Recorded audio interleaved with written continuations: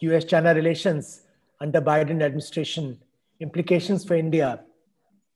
As you know, later today, Joe Biden will be sworn in as the 46th US president. So transition will be completed. The topic we have selected for today is one of the most important questions being debated. And to explore this subject, we have with us two very distinguished speakers, Ambassador Arun Singh, former Ambassador of India to the USA, France, and Israel, who is now teaching at Ashoka University among his other affiliations. We also have Anant Krishnan, China correspondent of The Hindu. Welcome, Arun. Welcome, Anant. Thank you. We have the print as a media partner for this seminar. There are several strands in Chinese thinking that we can discern from our interactions with the Chinese strategic community and commentaries emanating from China. There is a measure of consensus that China's relations with the USA have changed fundamentally under the Trump administration, and that under Biden too, strategic competition rivalry will continue. There is in fact no real expectation of return to amicable engagement with an element of competition that characterized Sino-US relations under the Obama administration. There are some who argue that USA will be preoccupied with the COVID pandemic and domestic differences, including polarization that Arun referred to in a very perceptive op-ed piece in Indian Express this morning. It suggested that there'll be only limited appetite in view of these preoccupations to wage an aggressive strategic offensive vis-a-vis China. However, there is recognition in China that Trump's policy of treating China as a strategic rival, which needs to be countered and contained, has bipartisan support, including in the US Congress, and is likely to outlast Trump. In his confirmation hearing yesterday, Secretary of State designate Antony Blinken agreed with GOP senators that previous optimistic approaches to China were flawed and backed the tougher approach adopted by the Trump administration. He also supported his predecessor or the current Secretary of State, Mike Pompeo's finding that China has committed genocide in Xinjiang. He used, in fact, on China language and formulations quite tough in character. At the same time, there is a view both in China as also in the USA that the US under Biden will be less confrontational and unpredictable compared to the Trump period when it comes to China policy.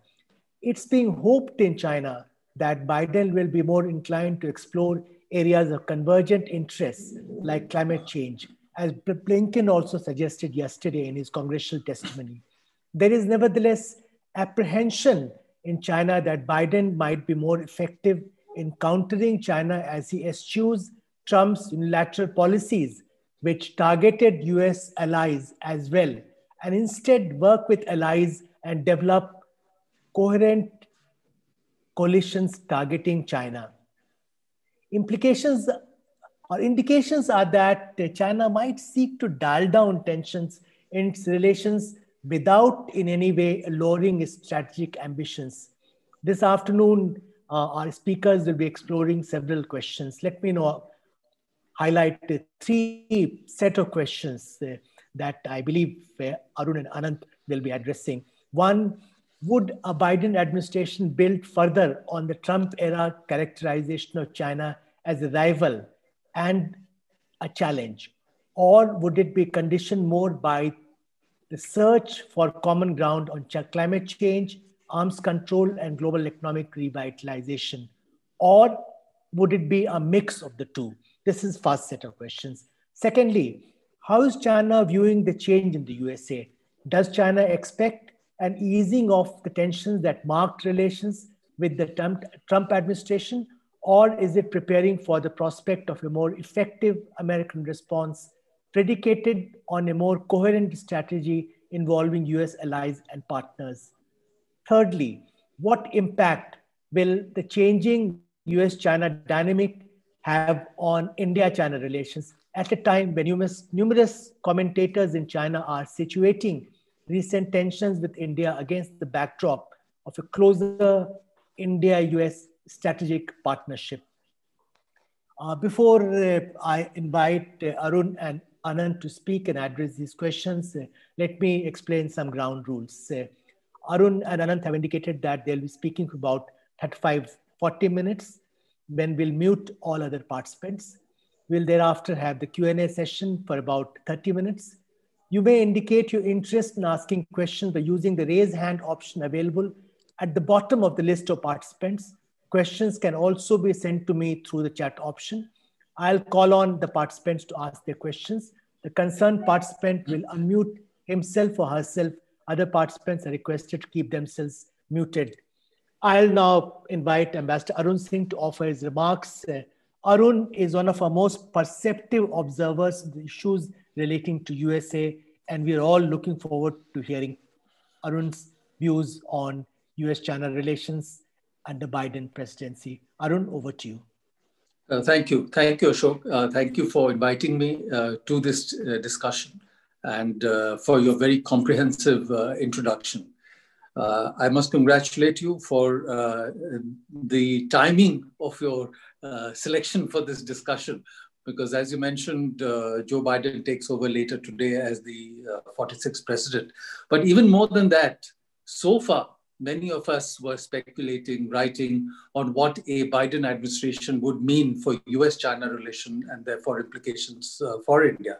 And much of that, to some extent, was based on informed analysis, some speculation, going by our interactions by officials in the Obama-Biden administration, who we expected to be there as part of the Biden-Harris administration, going by analysis of what they have been writing since and commenting. But as you indicated yesterday, many of them took formal positions as part of the Senate confirmations, and therefore the manner in which they will navigate the new phase in the relationship with China, at least as of now, there was some indication. And if you looked at the comments of not just the Secretary of State designate Blinken, but also the Defense Secretary designate Austin, the Director of National Intelligence designate Avril Haines, the broad message that came out related to China is that they see China as a very important rival.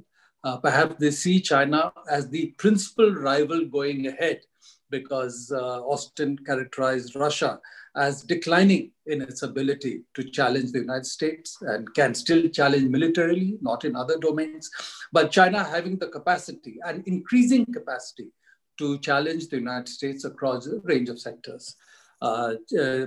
China's model was described as authoritarian, the challenge to US values. And as you mentioned, the designation by Pompeo of Chinese actions in Xinjiang as genocide was supported by Blinken. But way back in August, when a similar question had been posed to candidate Biden, when there were some reports that this designation was being considered, through a spokesman, he had indicated that he would support this designation. And Avril Haines, in her testimony, said that the way they handled China pre-Trump was based on situation then. The situation now is very, very different. And in her testimony, the Treasury Secretary designate Janet Yellen described Chinese economic practices in very negative terms. Predatory economic practices, intellectual property theft, forced technology transfers. So it's a new approach if we compare it to the time of the Obama-Biden administration. Now, will this endure? Is this just the initial phase? What will be the difference between the Trump approach and the Biden approach? I think we can understand that if we look at the evolution of the US-China relationship in a more historical context, and then see what the Trump administration did, and therefore what are going to be the compulsions for the Biden administration.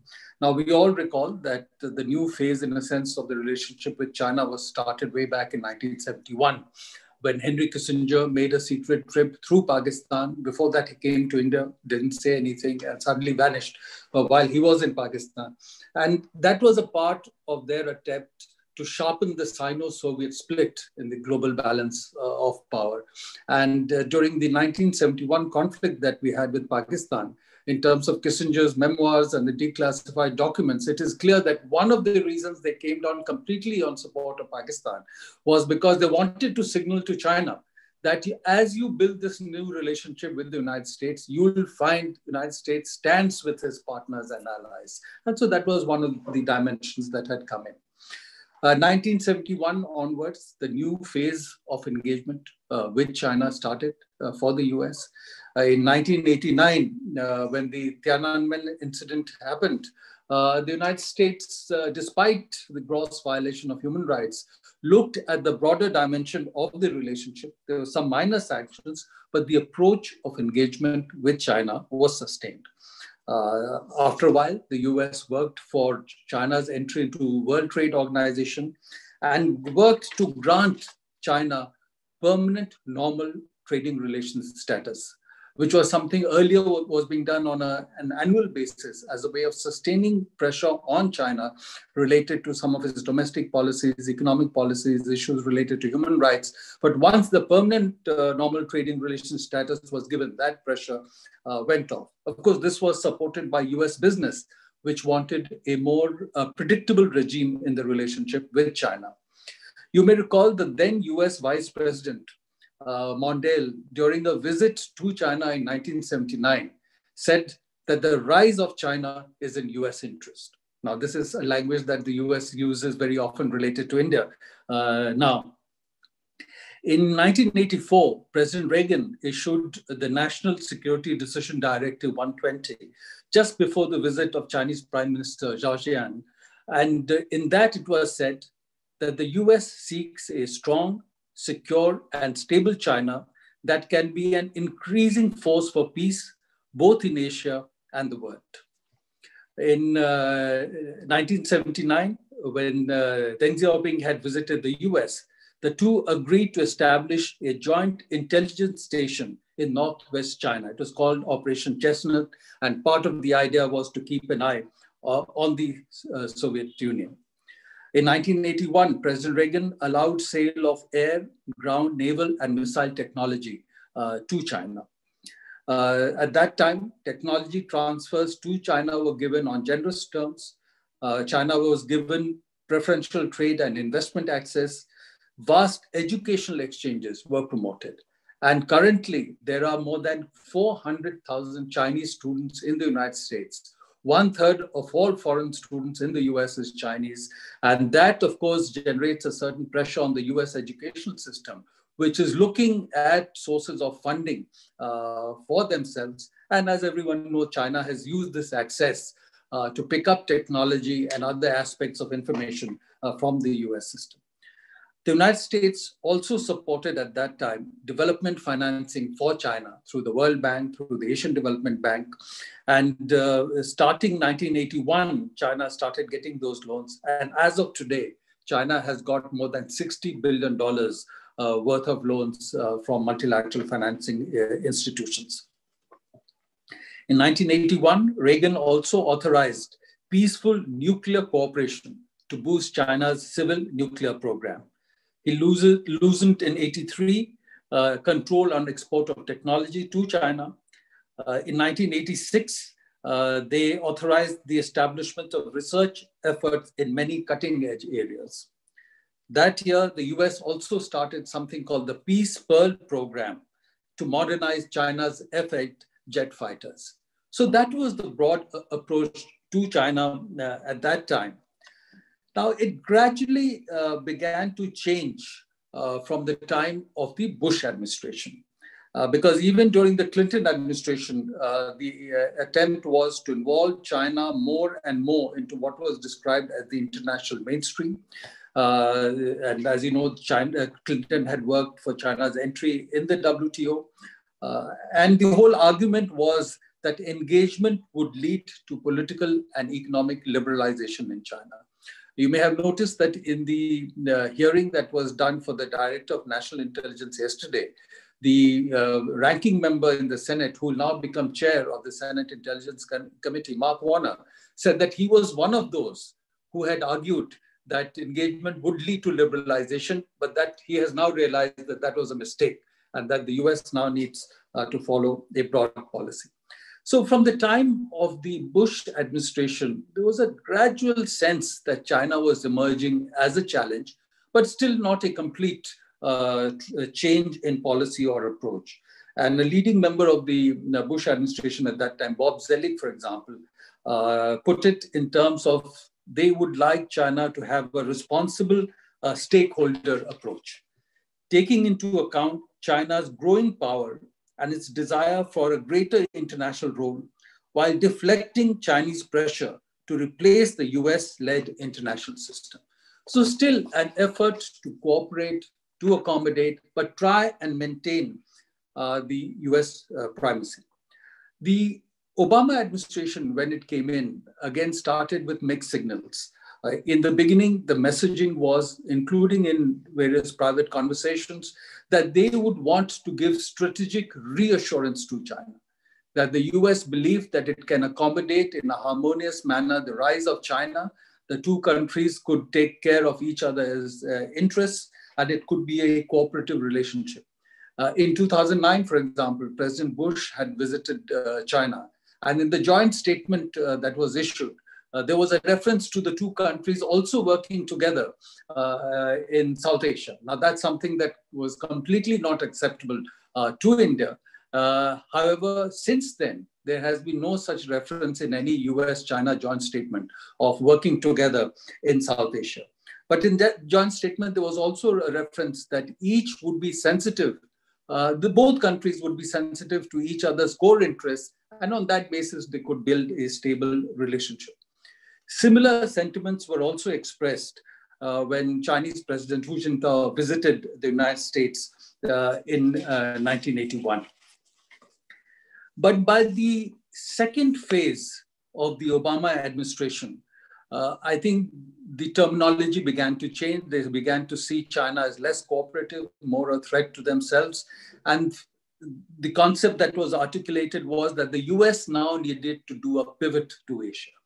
And therefore, that the US needed to remove some of its resources from Europe, from West Asia, and focus its efforts in the Indo-Pacific theater, not to contain China, but as the argument was done in the US, to shape the environment around the rise of China so that the countries in the region, in ASEAN, South Asia, had options other than giving in to Chinese preferences and pressures. So that was the argument that was put forward. Then there was a reaction that pivot was too strong a word.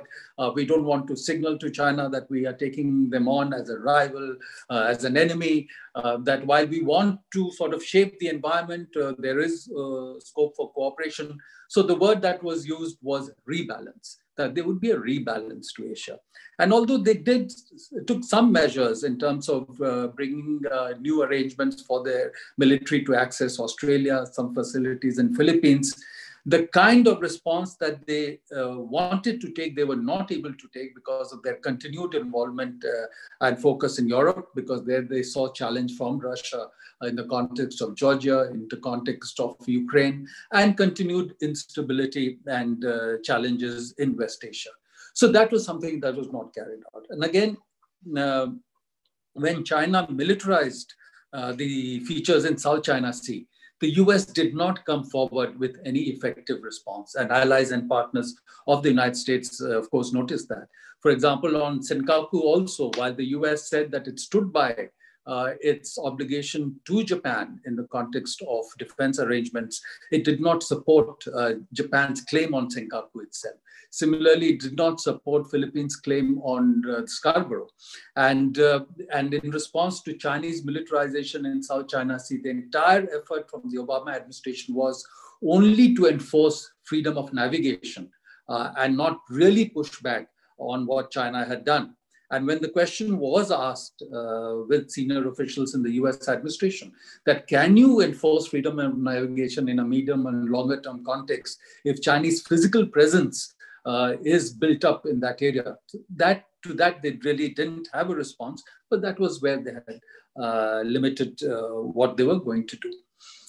It was in that background that the Trump administration came in. And if you notice, in the first phase of the Trump administration, really till the end of 2017, there was a bit of flip-flop in the approach to China. During the campaign, Trump had repeatedly said that he would take strong action against China, that he would try and reduce the trade imbalance with China, he would raise tariffs on supplies from China, he would declare China as a currency manipulator on day one, which is something they didn't do then, they did a little later for a while.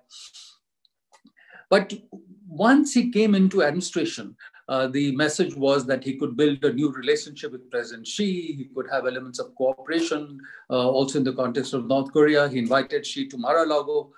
He visited China towards the end of that year.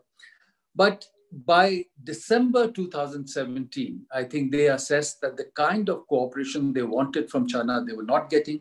Their political requirements related to trade were not being met. And so in the national security strategy that came out in December 17, for the first time, it was said clearly that China was a strategic rival, and it was among the main global competitors of and rivals of the US, along with Russia. And then, of course, they went on to mention Iran, North Korea, and the challenge related to non-state actors and terrorism. This articulation was followed by subsequent US policy documents, the National Defense Strategy, early next in 2018, the Nuclear Posture Review.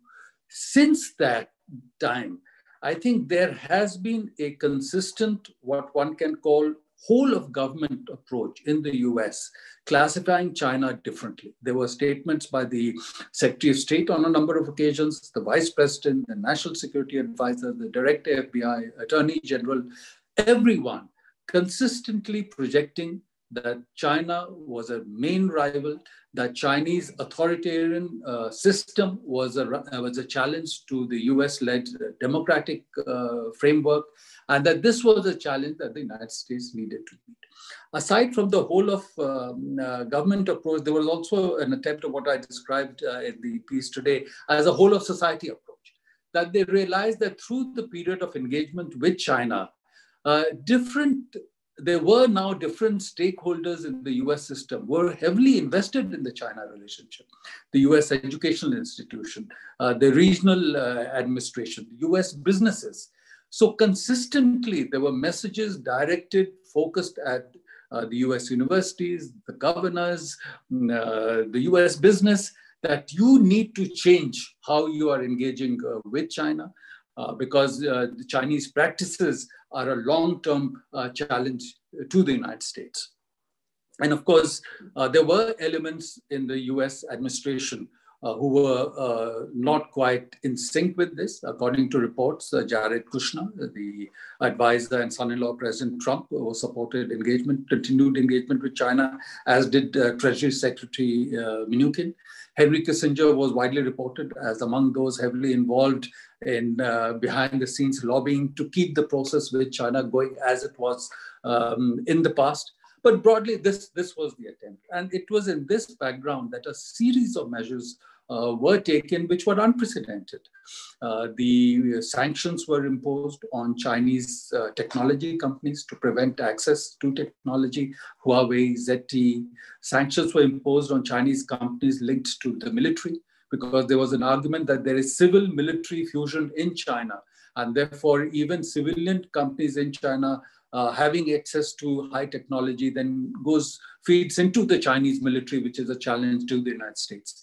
And that the state-owned enterprises are heavily entwined with the Chinese state and system, and therefore they needed to be handled differently.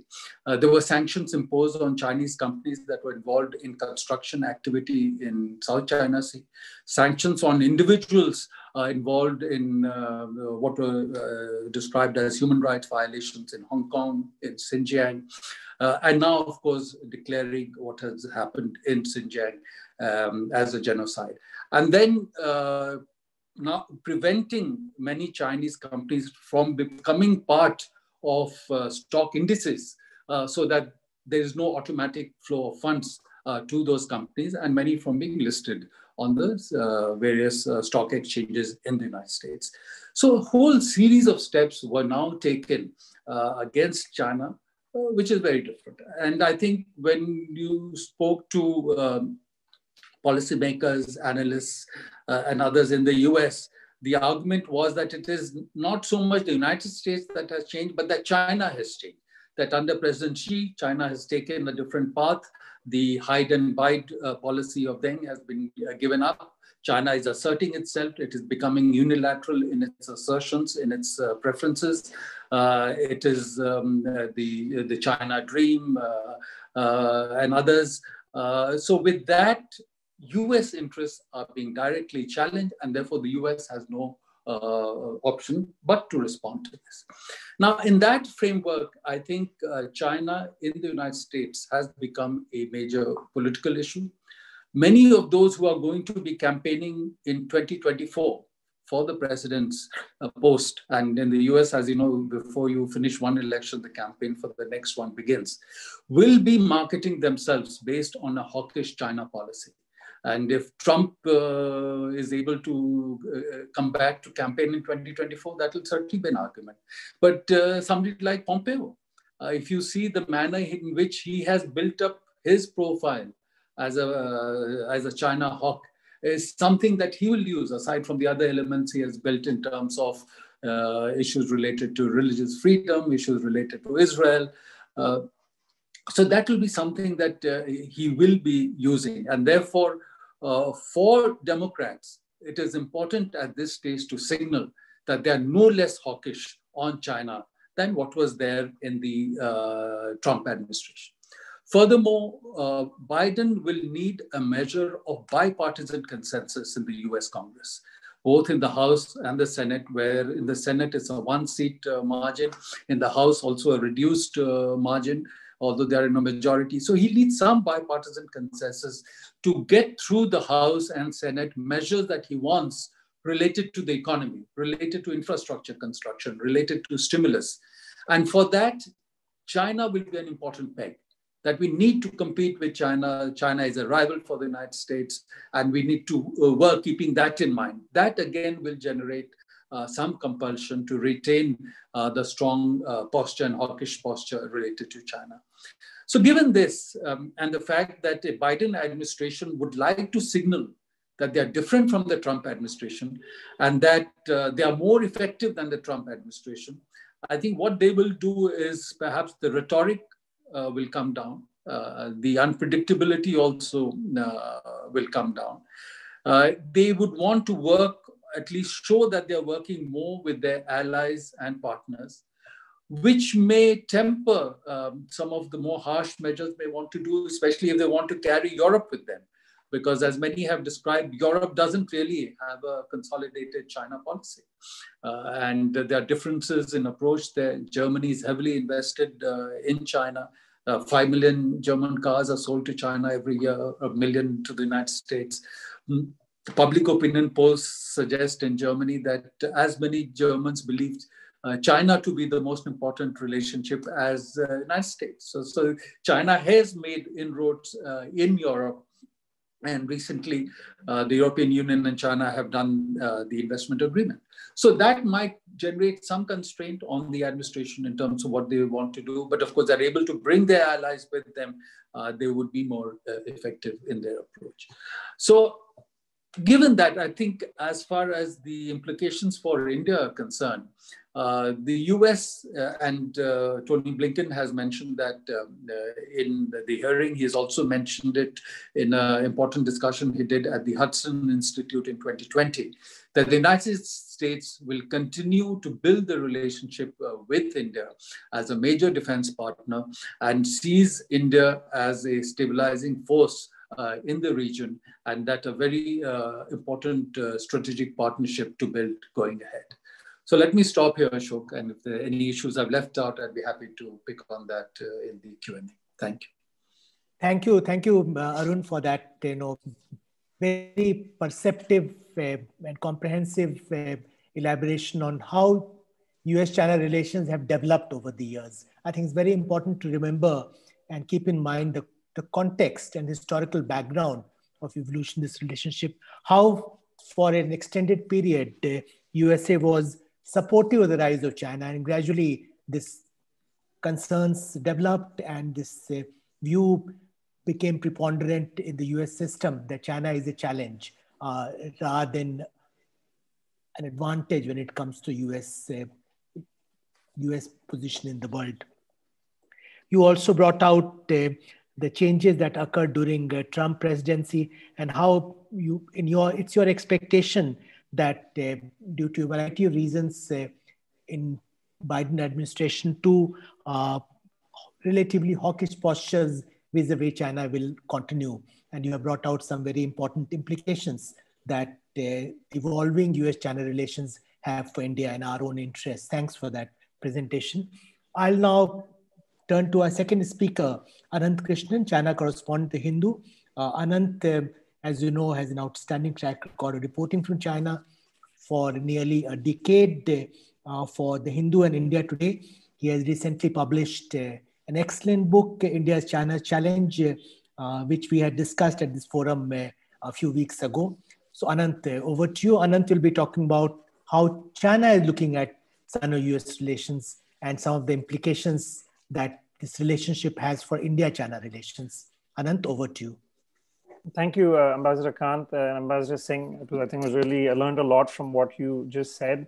What I thought I would do is try and present some of the perspectives that we've been seeing from China, from its officials, its strategic community and state media over the past few days and weeks. I think Ambassador Kanta pretty much summed it up in 2 sentences at the introduction, which is an expectation that if things may be somewhat smoother and the relationship might be more institutional or through institutional channels, slightly more predictable, there are still longer term trends that aren't related to Trump or one party in the US, and that there's a bipartisan consensus in America. I think that people in China aren't in denial about that, but I thought it would be useful to just tease out some of the more interesting, colorful views that have come out in the Chinese press over the last few weeks. And also, of course, try and, towards the end, make sense of how China views relations with India at the moment and how it fits into all of this. I thought I would begin by flagging your attention to 2 recent commentaries out in the past week that were issued by Xinhua News Agency, which is the most official, authoritative news outlet that you have in China. These were both first issued in Mandarin and then in English, and were quite widely published across different Chinese media outlets. Xinhua doesn't often issue commentaries, and usually those that it does are op-eds by writers. Both of these commentaries didn't have bylines. Well, one didn't have a byline, the other had a pseudonym. And what I found interesting was some of the talking points that they mentioned have been sort of repeated by the Chinese Foreign Ministry all of this week, leaving one to conclude that this is a message from fairly high up within the system. The first commentary was simply headlined, "Good riddance, Mr. Trump." Its first sentence read, speaking about one of the many end-of-term moves that we have seen, in this case, the sanctioning of 6 Chinese officials over Hong Kong. It called it the final scene of a preposterous show, and saying that there was no limit on the ignorance and prejudice of the Trump administration in looking to contain China's development. It went on to say that Trump's trade war had failed to boost the US economy. It hurt the US economy, and as well as job losses in the US. And it pretty much said that in their view, the US had, quote, clearly overestimated its ability to influence the course of the relationship. It interestingly ended with an olive branch, presumably to the next administration, saying that both sides were actually in a good position to help each other succeed and cooperate in a lot of areas, starting with the COVID-19 pandemic, climate change, and the threat of nuclear proliferation, 3 issues that were highlighted quite clearly. And then it concluded, quote, "Good riddance to the current administration and its final madness." The second longer commentary was somewhat more measured, saying that the relationship now, quote, stood at a crossroads, fraught with risks and challenges as well as opportunities. I'd look back on the 50th anniversary of Kissinger's trip to China, and it noted how trade had grown in excess of $500 billion, and that there were something like 72,000 US companies that were based in China with assets exceeding 700 billion US dollars. It noted that, however, the past 4 years, in their view, were the most difficult period since the establishment of diplomatic relations. And this they attributed to, quote, extreme anti-China forces in the US. Referring to the Trump administration, it accused them of deliberately negating the history of bilateral relations and maliciously attacking the Communist Party of China. Their main grouse was the move towards decoupling between the two economies and, in their view, coercing other countries into containing and confronting China in an attempt to create, quote, parallel worlds or two systems. I thought it was quite interesting that it said that if the relationship had to return to some kind of normalcy or some track of engagement, that it laid down what would be a fundamental principle and a bottom line. Now, this fundamental principle, in their view, and this is the Xinhua view, and as I said, there's reason to conclude this came from somewhere fairly high up within the system, was that to acknowledge both sides followed different social political systems, to acknowledge that China had no intention of changing the US or replacing it, while the US should at the same time abandon its wishful thinking of changing China. The bottom line from China's view was the US should acknowledge that the CPC is the ruling party of China. And it said that it did make an interesting proposal that both sides and the new administration should begin working on what it called the cooperation framework. It said that this framework could not be agreed on overnight, but it could focus on 3 areas, which it described as COVID-19, climate change, as well as stabilizing economic and trade relations.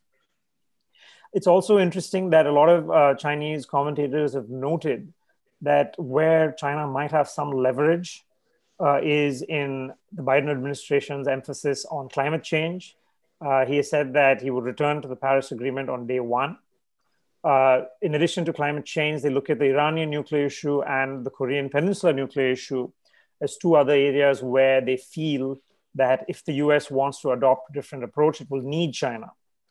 And so this is going to result in at least 3 areas where both will at least have some dialogue, as opposed to the last 2-3 years where there was an almost complete breakdown.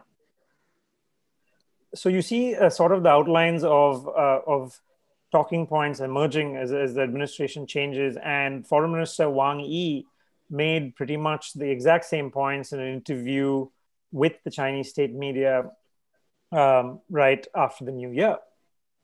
So what he said was, he did make the same point that the relationship was facing its biggest challenge since the normalization of ties.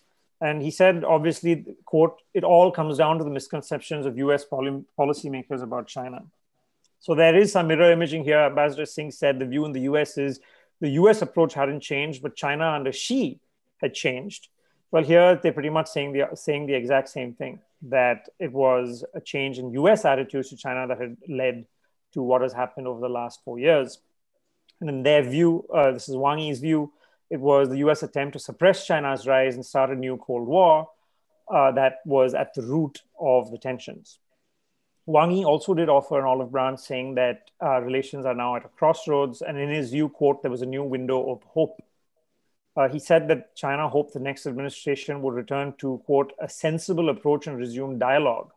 But of course, left unsaid is what China would agree. And so far, what they've been saying so far is that one party that was responsible for all the problems should be the one to fix it.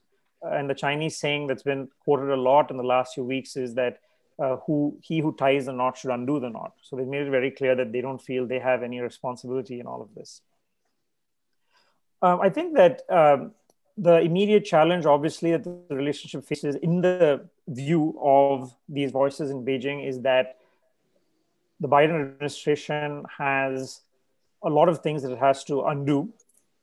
The US website Axios yesterday had an excellent piece where it had actually noted every single action taken by the Trump administration aimed at China. They listed 210 public actions related to China, spanning 10 US departments. This is far beyond just State Department and Department of Defense. And this is what they called a, quote, whole of government strategy. I think this was before the listing of genocide in Xinjiang, which would make it 211 actions.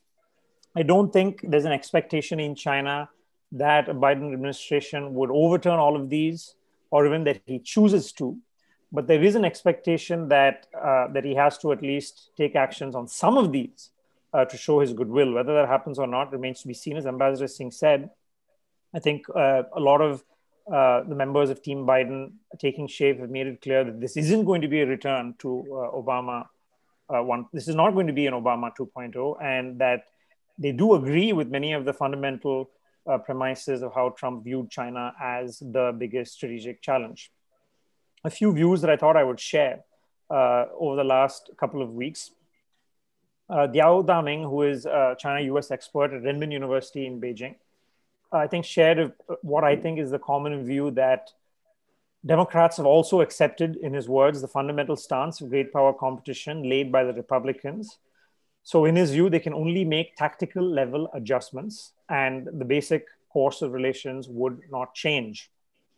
His concern, and the concern of many others in Beijing, is that the Democrats would be more effective in, quote, pressuring China through multilateral approaches, working more closely with US allies, and being more concerned about ideological differences in human rights on Xinjiang, on Tibet, and Hong Kong, where the Democratic Party has been outspoken.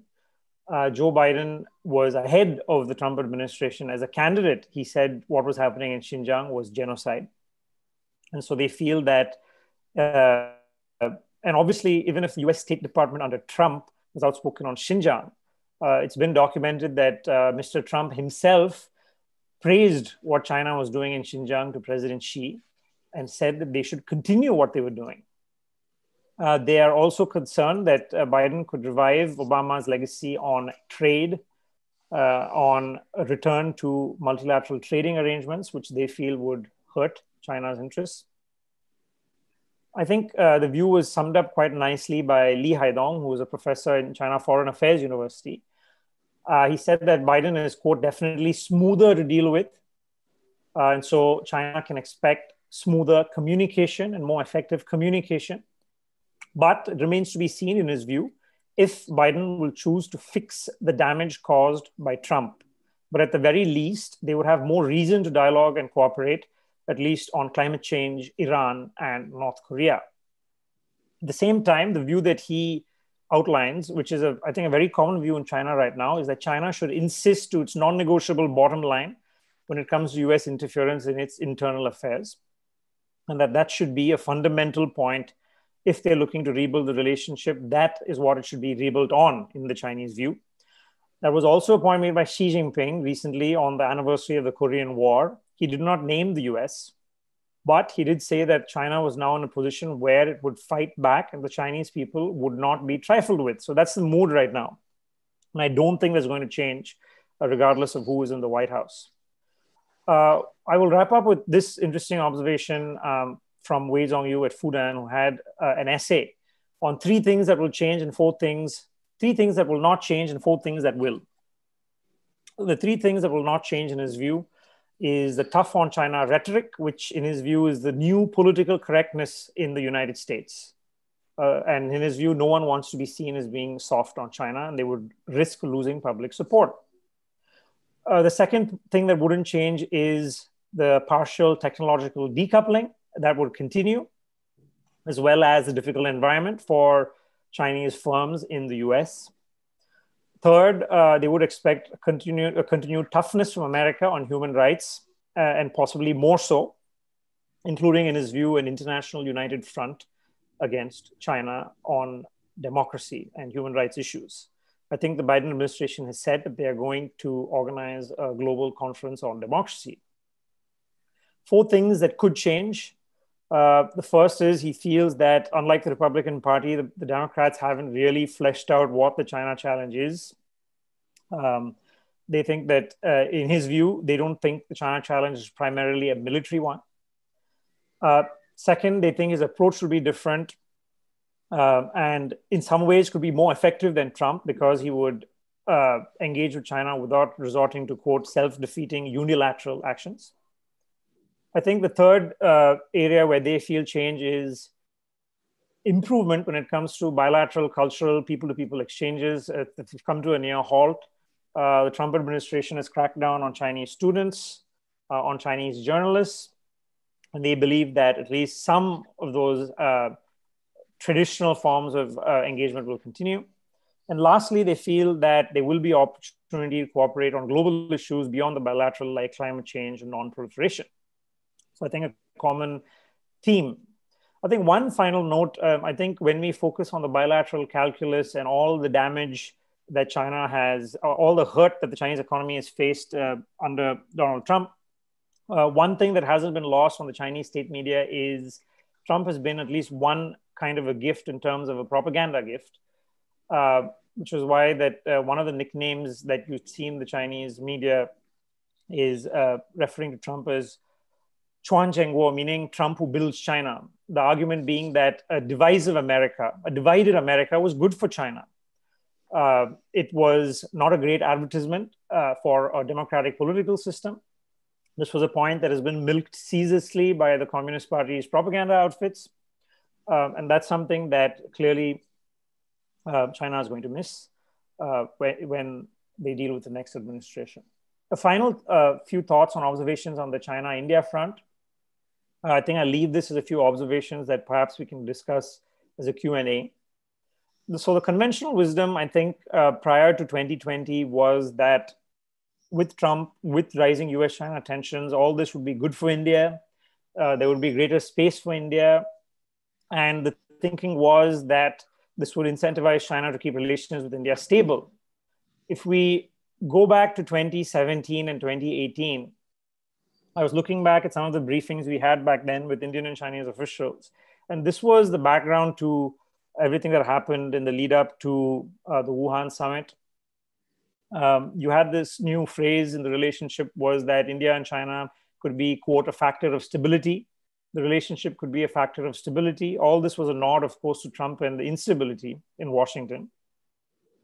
The now declassified 2018 Indo-Pacific strategy, which is quite interesting, expresses the concern that China would try to divide US partners and allies.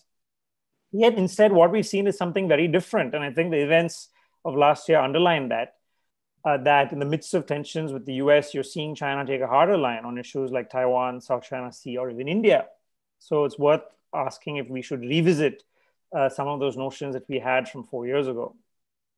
I think the second interesting point is the degree to which Chinese experts in the media have explained the breakdown in India-China relations against the backdrop of the breakdown in China-US relations. There was this great interview with Liu Zhongyi of the Shanghai Institute of International Studies in September, which Hemant Adlakha of ICS had translated, and I recommend reading. And he's done a great service by translating that, which I think really captured the semi-official narrative in China explaining the breakdown in China-India relations. And a lot of it centered around India-US relations. So I think I would recommend reading all of it, but I would just flag a couple of points that he made, which was that he felt that the key to resolving the problem in China-India relations was for China to, quote, accurately determine its stance and have a better handle of what India and the US were doing. He felt that the reaction of the US to the boundary clash of 2020 underlined the fact that in his view, India and the US were gravitating towards, quote, a de facto alliance, even if it would never be acknowledged. And he called for this to reassess fundamentally China's understanding of this three-way dynamic.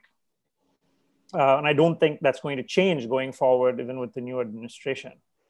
Thirdly, the other interesting point has been a little bit of mirror imaging in India viewing China as fundamentally voiding the boundary agreements that have kept the peace for the last 28 years or so.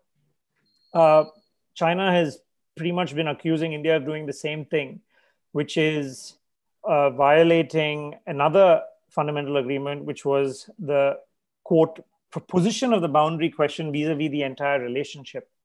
So what they have been focusing on is not China's aggression on the LAC, but India's economic measures, going back to withdrawal from RCEP negotiations, to the FDI amendments in April prior to the boundary clash, all of which is, in their view, suggesting that there was a partial aim at decoupling from India, which was in sync with what the US was doing.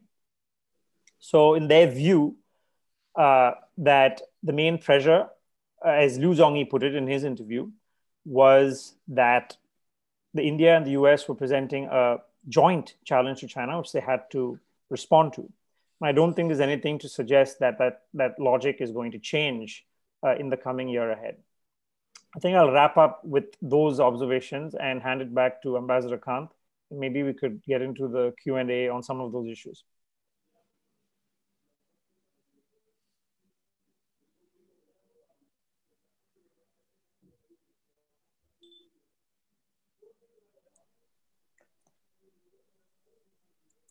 Thank you. Thank you. In fact, I'd unfortunately dropped out due to connectivity issues. So I missed part of your presentation. Just managed to return a few minutes ago. Thank you very much for that excellent presentation. And the way you brought out, how China is looking at USA, illustrating with the comments given by various Chinese experts and commentators, and also implications that developments in US-China relations have for India-China relations. Thanks for that presentation. I'm sure there are a lot of questions as we move ahead. So we had two excellent presentations by Ambassador Arun Singh and by Anand Krishnan. So now the floor is open for Q&A and discussion. We already have some people who have indicated their interest in asking questions. I'll request others to flag their interest either by raising hand, using the raise hand option, or by just indicating in the chat box. I'll begin by identifying three persons who have shown interest. One, Professor Hemant Adlakha, two, Ambassador Vishnu Prakash, three, Ambassador Yogendra Kumar, in that order. Let me begin by asking Hemant to ask his question. Hemant? Thank you, Ambassador Kanta. I'm sorry I'm not putting on my video because of very bad connectivity here. Am I audible? Yeah, you're audible. Yeah, that's why actually I wrote my question and sent to the chat box. Anyway, basically, first I wish to congratulate both the speakers and of course you for giving a very comprehensive introduction to the team. My question basically is comparing the two documents which have larger implications for the next 4 years under the Biden presidency, both for China-US relations and also for India, especially in the context of Indo-Pacific. And when we compare the just declassified SSFIP, that is the Strategic Framework for Indo-Pacific, and which was declassified on the 12th of January, and comparing it with the 2019 document, which was released by or formulated by the Department of Defense, IPSR. I mean, there are a lot of conflicting points in the two documents, especially when we look at the focus on the Indo-Pacific and also therefore India. So just two conflicting points I pointed out in my question. One is between China and Russia, which was also referred to by Ambassador Arun Singh in passing. And the confusion this creates is that for the Biden administration, what is going to be the main challenge when it comes to foreign policy? Is it Russia or is it China? Because both the documents put emphasis on, one puts it on Russia and the other puts it on China. And the other conflicting point is on the India as the ally partner. The one document puts South Korea in the center as the allies in the Asia Pacific and relegates India to the other smaller countries along with South Asia. And I mean, I just would like to know your comments, whether this conflicting focus is the result of the confusion in the so-called bipartisan view in the US, or is it the continuing rivalry between the two parties, which is going to have its major impact on the priorities between who will be calling the shots when it comes to foreign policy, White House or the Pentagon? Your comments, please. Arun would like to respond. Yeah, so I think let me respond on that. I think there is a general sense, both among Democrats and Republicans, that while both Russia and China are major challenges to the US, it is China which is the growing challenge. You may recall that in 2012, during the election at that time, when Mitt Romney, who was the Republican rival to President Obama, had said that Russia is the main strategic rival for the US. And President Obama in the campaign then said that Russia is a regional power. It is not a global power. And of course, once Russia was seen as having intervened in the 2016 election, there was some criticism of Obama at that time. But I think there is a general sense that Russia is certainly a military challenge. But in the wider US system, they see China as a broader systemic challenge today to what the US is attempting, because they see Russia's challenge, although Russia is active to some extent in West Asia, is active in Africa, they see Russia's challenge as focused largely on Europe. And they see growing European capacity to respond to that.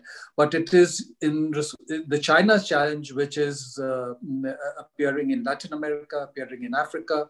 It is appearing, of course, in Asia, and also in Europe.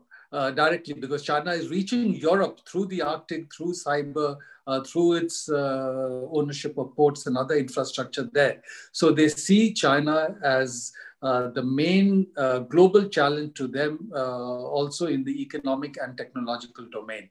And I think that is certainly going to condition the wider response.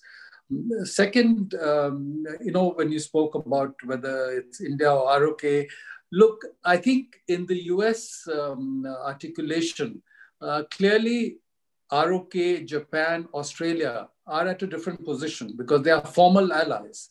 So when they're looking at certain military postures, they would be describing these countries differently from what they describe India. And they see the convergence in the interest with India. They describe India as a major defense partner. There are more and more military exercises being done with India, because as US officials have pointed out, that the US does more military exercises today with India than with any other country outside the NATO framework. And so they look at the relationship with India in that context, and they also talk more and more of interoperability with India. But as far as a formal military alliance is concerned, clearly India is not what ROK, Japan, and Australia mean to the United States. So I think we should not really look at a country-specific competition in terms of how relationships are described or articulated. But I think there is a recognition in the US system that to effectively shape the environment around the rise China, they need to build a stronger partnership with a country of India's size and capacity. And the other countries in Asia will not quite provide the same capacity. Just to add one small point to that, Hemant, I would point you to what the new Secretary of Defense, Lloyd Austin, said in his hearings today. It's quite interesting. He was asked the question that you just asked us. And he said that he broadly agrees with the Trump administration's characterization of both China and Russia as rivals and the big challenges. But he said very clearly that, as I see it, China is the top priority, and he put it in black and white. I thought I'd flag that to your attention. Thank you. Vishnu, Ambassador Vishnu Prakash, would you like to ask your question now?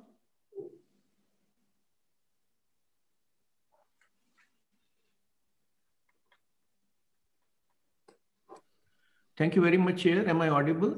Yes. All right. Arun and Anand, thank you for wonderful insights that you have given. Arun, you mentioned you spoke briefly about the South China Sea and how Obama did not walk the talk. From either of the two speakers, do you have any comments or insights into why did Obama just wag the finger when Chinese took over the Scarborough Shoal? Because that was the turning point as far as I can see it. And after that, they went whole steam ahead. So what could have been the constraints? That's one. Two very quick, short questions. There were reports early on in April, May this last year that the US government had been funding some research at Wuhan lab on coronavirus. And then things quietened down. Is there anything more to that, or it was just a part of the conspiracy theory? Because apparently some experiments on bats, etc., were done. Lastly, there are reports that Trump's efforts to wean American companies out of China have failed, or decoupling has failed, and barely 17 to 18% of the American firms' factories are either leaving or planning to leave. Is that correct? Thank you.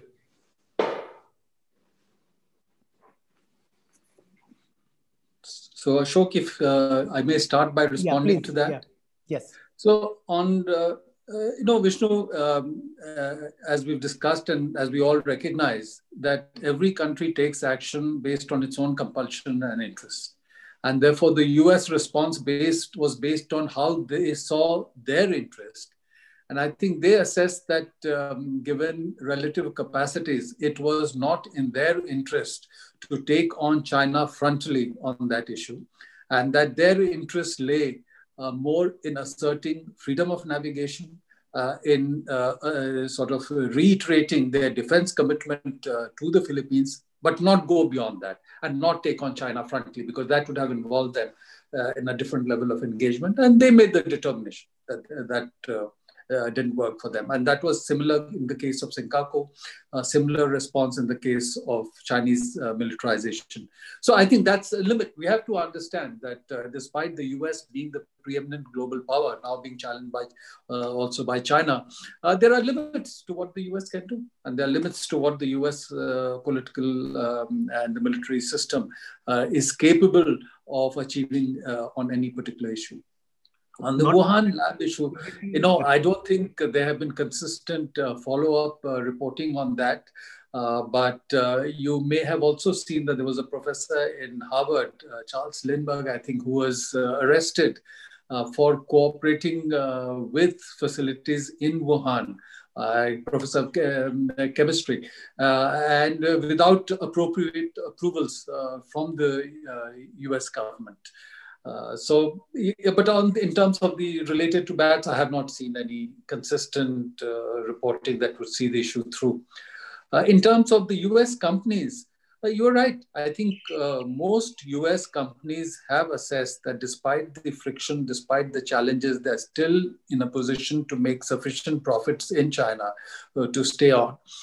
In terms of reporting that I've seen, they have also got back to the administration to say that, look, it was the US government that encouraged all of us to get involved in China. And now we can't suddenly do a 180-degree turn. And there we have investments, we have stakes. But most of the companies are looking at China plus options because they see that now there are enhanced risks in terms of continued engagement. And so they're looking at investment also elsewhere to balance out the risk. And I think because of this increased uncertainty, when they're looking at fresh investment proposals, they're not quite rushing into China the same way as they did before. At the same time, again, reports have indicated that the Chinese government is reaching out to the US companies to say that we will be helpful to you. We will be accommodating of your interests and concerns and continue remain engaged here. So that's the other thing. And in the phase one trade deal that Trump did in January last year, the Chinese gave concessions for financial companies in the US. And even as the administration has been pushing for some decoupling from China, companies based on Wall Street, the US financial companies, have been pushing for continued engagement. And the Chinese have tried to attract them in. And again, the investment agreement that Europe has done, part of the Chinese effort is to reach out to as many companies as they can, as the Chinese can, and show them that they continue to benefit from engagement with China. So their strategy would be certainly to divide between Europe and US, and in the US to divide different stakeholders. And I think a reference has been made to climate change, with somebody like former Secretary of State John Kerry being given a ministerial status, a seat at the National Security Council, and his mandate being climate change. He will certainly push for engagement with China on climate change issues as being an important reason for keeping the door open to China. So I think these different pulls and pressures will play out, and we'll have to administration navigates all this. Thank you. Anant would like to add something? Yes, on the decoupling issue, I think that there were two numbers that I saw in the last couple of days that I thought really showed how limited the Trump administration has been in its objectives. I think where it did succeed was in really dealing a blow to Chinese firms in terms of their access to US technology. But HSBC surveyed 1,100 global companies, 70% of which were American. And they found that 75% of them over the next 2 years plan to increase their supply chain footprint in China. So in terms of relocating supply chains, that really hasn't panned out. Neither has the trade deficit. The numbers that just came out recently put it at $317 billion in China's favor, which is higher than the $288 billion that it was at the end of the year one of the Trump administration. So after 4 years, it's actually increased. Although, Anant, the figure that I saw between 2019 and 2020 till January, November, there is a reduction of $37 billion in the trade deficit. That's the US US Census Bureau's figures. So yeah, I suppose we'll wait to see when their updated figures come out. But these, according to the Chinese figures, it was more or less the same, and there hasn't been really a big difference. The Wuhan lab is quite interesting. I think, as you said, there's been a history of, I think, US scientists have been cooperating with Chinese scientists in studying bad coronaviruses. I think my colleagues in the Hindu had this interesting story where they were even cooperating with an institute in Bangalore, where you had the Wuhan Institute, and American scientists and Indian scientists who were studying bad coronaviruses at some point of time in the Northeast. But that's a tangential thing. But what is interesting is I think the Trump administration has cut the funding for what was a NIH-supported research study into bad coronaviruses. But the US scientists have been quite critical of that. And I read a comment where they said that it's kind of like blaming a fireman for a fire, because they said that they've been studying these bad coronaviruses precisely because for the last 10 years, the scientific community felt that there was a pandemic that was going to come. And so that's why they were studying them. But now they say they're being blamed for it. So, but we never quite know. And I mean, you still can't rule out with any certainty whether or not this was the original source of this is something we'll never know, especially because China has been really guarded about opening up the Wuhan Institute. And I don't think they're going to open it up to the WHO team that's currently in Wuhan either. Thank you. Thank you. Thank you. Can we now request Ambassador Yogendra Kumar to ask this question? Yogendra? Thank you. The statements made at the time of the confirmation hearing actually is not very much different from what the Trump officials did when they were actually doing their confirmation hearing. So I think we'll have to wait and see exactly how the policy unfolds as far as China is concerned. And the US, primary objective at the moment, of course, is coronavirus and to turbocharge the economy. And the Chinese have been a little clever in the sense that they have wrapped up Southeast Asia in RCEP, and also wrapped up European Union in terms of the agreement. So my question actually here is that given, and of course the fact that at this particular moment, practically everybody's asking this question, to what extent the US leadership will be resolute enough to actually show that they are leaders in many respects. And my question here basically is this, that, in terms of the kind of situation that is unfolding, to what extent will the US have an appetite, for example, for a standoff in South China Sea? I mean, we know that late last year, there were, of course, some standoff which took place in South China Sea. There's one question, which is of interest to us. The second thing, of course, is that given the fact that, we are somewhat differently placed, to what extent does it open for us more options vis-a-vis Russia? In the sense that, there's also this question about the US taking a certain hard line on Russia. Thank you. Arun would like to respond. Yeah, in terms of the standoff, I think the Chinese at one level have the option to show some cooperation to the new administration to change the atmospherics around the relationship. And therefore, they can offer them some cooperation, let's say climate change, North Korea, some other issue, getting the global economy moving again, so it also benefits the US. That can be a peg to lower the temperature a bit and get some dialogues going. At the same time, historically, the Chinese have also tested incoming administrations. So you may recall that in 2001 was the EP-3 incident, when an American reconnaissance aircraft ended up having to land in Chinese territory, and 24 US airmen were kept there for a couple of weeks. In 2009, soon after the Obama administration came in, there was a near collision in the South China Sea. So they also do the testing to see, the dynamic and will of the new administration. So there could be some short-term orientations, short-term incidents, but I think the wider acceptance in the US system is that they are under a challenge, a long-term challenge from China, and they need to respond to that. And I think the relationship will be conditioned, keeping this in mind, and that's the message you get across the board. On Russia, President Trump himself clearly wanted to have a more cooperative relationship with Russia, but it was the US Congress and not just Democrats, but also Republicans, but also because of the push from Democrats who tied down his hands because of this argument and perception that Russia was involved in the 2016 electoral campaign. Joe Biden may not have the same sort of weakness that Trump had in terms of political criticism of a link with Russia, but there is a lot of anger in the Democratic Party about how they see Russia's approach, not just in the domestic US context, but also in Ukraine. And that will, put some pressure on Biden and others related to CAATSA. You may have noticed that the Trump administration went ahead and sanctioned Turkey for purchase of S-400. They have now sanctioned a couple of Russian companies and vessels involved in construction of the Nord Stream 2 project in Germany related to CAATSA. And we'll have to see how does the Biden administration handle CAATSA requirement for our own S-400 purchase.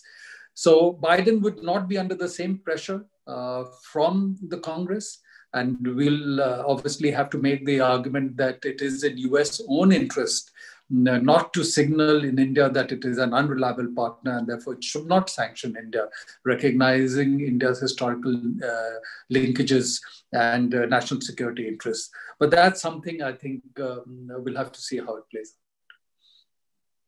out. Anant would like to add something? Nothing to add. Okay. I'll now invite Professor Anant Giri to ask his question.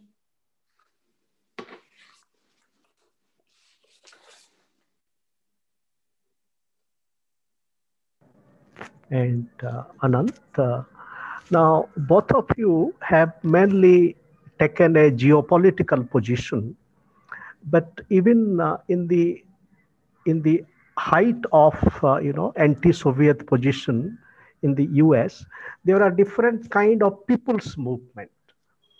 So my query is that the discourse so far has been limited to geopolitical construction of the political establishment. And there is no engagement with varieties of people's movement, because a growing US-China confrontation in the context of climate change and nuclear war is deeply implicated with varieties of concerns. So I would request your attention to the emerging and existent people's movement for dialogue and peace in the USA and also in China, however incipient it may be. My second query is that Ambassador Singh and also Ananth Krishnan, I think you referred to the genocidal characterization of Chinese policy vis-a-vis Xinjiang, but what is the implication of that? And also if you would reflect upon the whole question of Tibet, and if there would be some change in the Biden administration vis-a-vis the Tibetan question. Thank you. Arun would like to come in first. Yeah, let me come in on that. So I think it's a very important point related to what's happening in the wider stakeholder community at the popular level, other movements, how they're getting involved. So far, we have not seen too much activism on that front related to China. The more effort for continued engagement with positive orientation is coming from institutions and organizations that are benefiting financially from the China linkage. And so, as I mentioned earlier, it's the universities, it's the businesses, it's the regions where China is heavily invested. And the Chinese have been very aggressive. They push companies, organizations, people to come out in support of China. The embassy reaches out, gives the diktat, demands certain things, or cuts down on the engagement. In fact, in the whole series of speeches that Pompeo did, not only did he, in fact, Massachusetts Institute of Technology refused to host Pompeo's speech directed at universities. And then he went to Georgia Tech and made the speech, and specifically mentioned that Massachusetts had refused to allow me to speak there. They called out the US National Basketball Association because they had criticized the manager of Houston Rockets for silencing one of their officials who had tweeted against Chinese action in Hong Kong. Pompeo also criticized Hollywood for refusing to be critical of Chinese policies in any of the kind of films that they're making, because there's heavy Chinese investment in the entertainment industry in the US. So that kind of action and pushback is happening.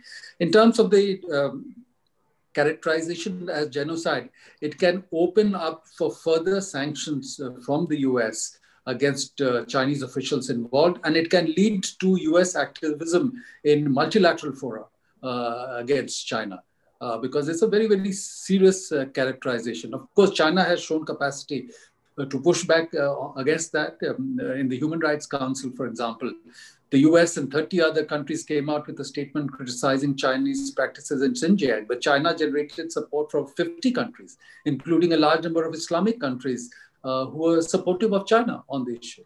On Tibet, again, I think there is a growing demand in the US for being more proactive in terms of defending the cultural, other rights, human rights of the Tibetan people. But so far, I have seen that coming, outside the system, of course, but more from the US Congress rather than from the administration itself. Because Trump didn't meet the Dalai Lama, and Obama was also a little careful in handling that issue. And we'll have to see the manner in which Joe Biden decides to deal with this. But the US Congress has been pushing for that. And in the latest National Defense Authorization Act, they brought in a specific provision related to policy on Tibet, the kind of support US should provide, and that the US should not recognize any Dalai Lama that is not generated by the Tibetan community, but selected from Beijing. And I think the other thing we'll have to watch is on Taiwan, because on Taiwan, the Trump administration specifically has done far more than previous administration. He spoke to the president of Taiwan in December 2016, soon after he was elected.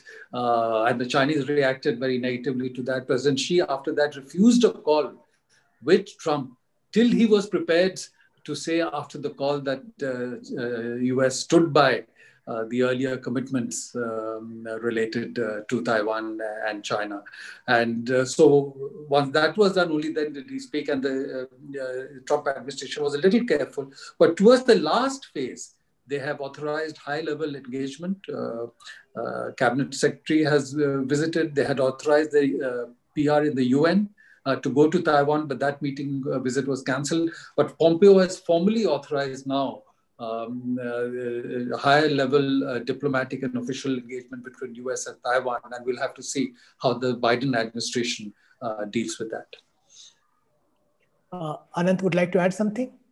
Sure. Briefly, as Ambassador Singh said, I think on Xinjiang, it will have some impact in the sense that this is the first government that's actually termed it a genocide. So it could lead to other governments coming out with stronger public statements on what's happening in Xinjiang, possibly only in Europe. I think it will keep in place all the trade restrictions that have been put in on companies that have any presence in Xinjiang, on imports that can be traced to Xinjiang. All of that will remain in place. And given that Biden has said on record as a candidate that he thinks it's genocide, it will be very strange for him to change that. And I think that will be here to stay.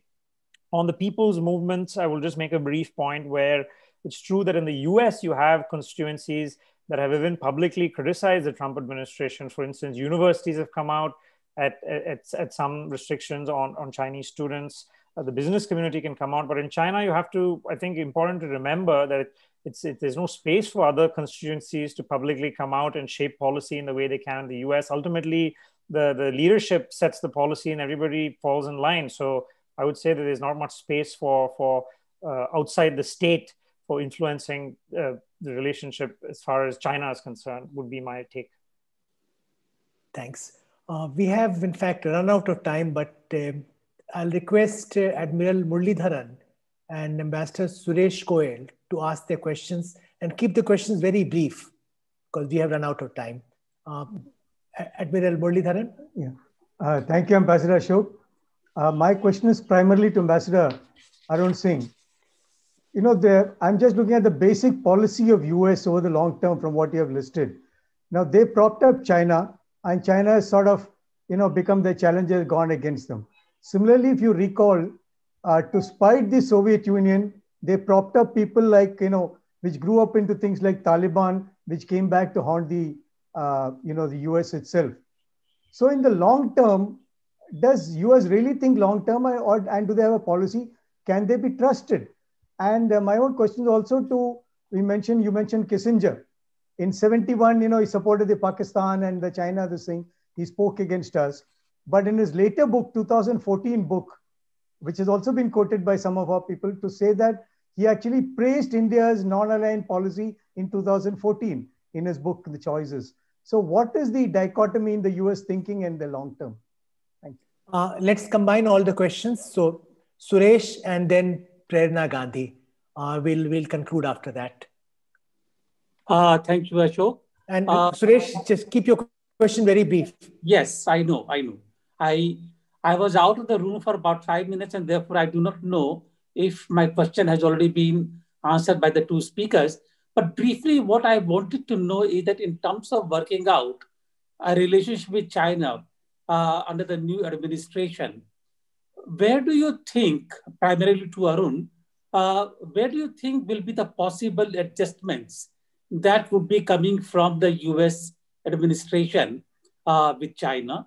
And do you think Quad could be one of the areas where USA could change its policy or soften its policy? Thank you. I couldn't be briefer than that. Thanks, Suresh. Thank you. I appreciate it. Prerna, will you unmute yourself and ask the question?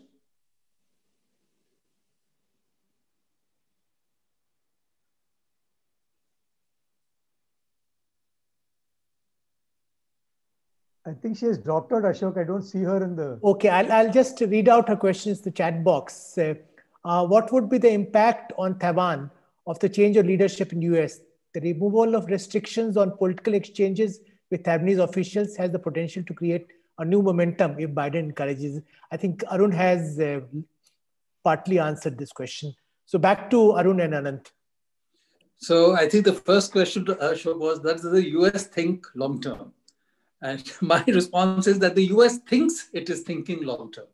And, in my engagements in the US, I used to say that they have tremendous resources. They have huge bureaucratic organizations and capacities. They have large numbers of think tanks. They they study every issue in great detail. Many reports come out. If you look at, for example, various strategy reports that have come out, or reports related to Indo-Pacific, whole series of things, including the administration. And yet, how is it that at the end of it, they make serious mistakes? I mean, look at what the support to Taliban, to jihadi elements against the Soviet Union led to. It led to the Al-Qaeda attack. Their intervention in Iraq in 2003 didn't succeed at all. So I think while the US does examine and look at various issues, the final policy choices that are made based on political compulsions. And we have to factor that in. And that applies to every country. And therefore, the compulsions of that moment, what you need to do, that very often determine your policy. And it can have longer-term consequences that you ignore at that time, or you're not able to anticipate. And even a country with resources like the US does end up with that. And we've seen, for example, on their policy to China, something that they are acknowledging now. But at that time, they felt that in the global balance of power, it was important to get China on their side, to split it off from the Soviet Union. And after the end of the Cold War, with the dissolution of the Soviet Union, they felt that through engagement, they could condition the shape of China's rise, which would work in US interest. And it didn't work out that way. In terms of Suresh's question, I would feel that if China is able to give some cooperation to the US in areas that matter to it, like climate change, or let's say North Korea, the US may relax a bit on economic and technology access issues.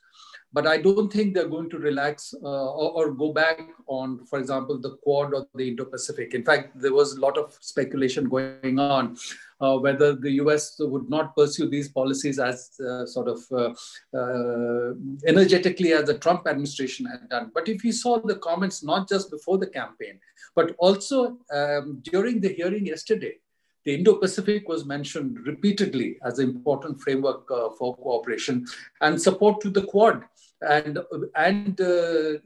strategic cooperation, defense cooperation, also in the framework of the Quad, was specifically articulated by the incoming defense secretary. So I don't see any give on that. Again, I think on Taiwan, I would believe that the effort on the part of the Biden administration would be to avoid the kind of provocation on this issue that the Trump administration has done.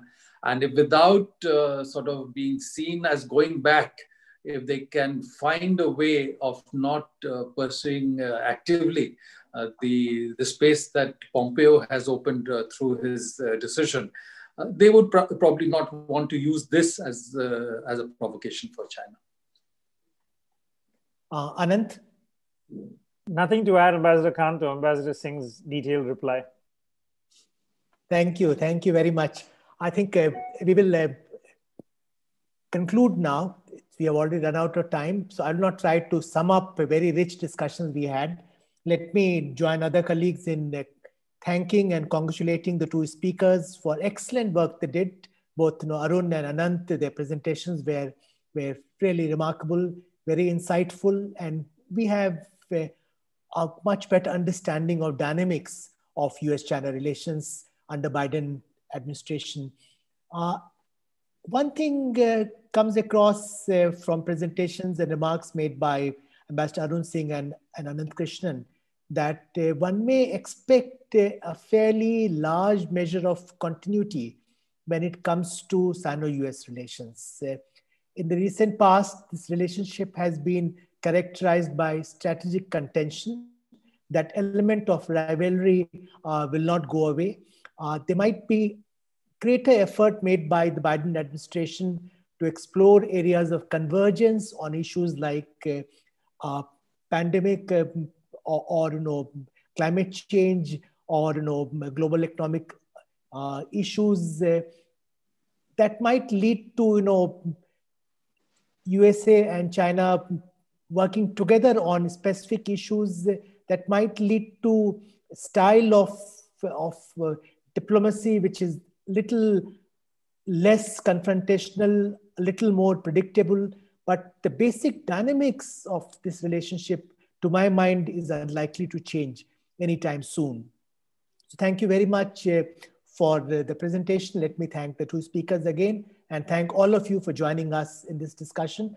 This is a dialogue which will continue because it's a relationship which has very major implications for us in terms of our national interests, in terms of our own relations, India's relations with both the USA and China. So we'll continue this dialogue in future seminars of Institute of Chinese Studies.